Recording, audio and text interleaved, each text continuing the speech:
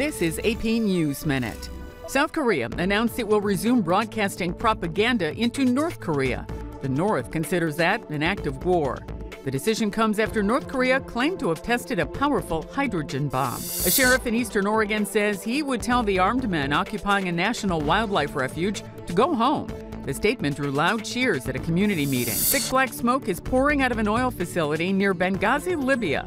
Islamic State militants attacked it on Monday. And nobody won the $500 million Powerball lottery jackpot.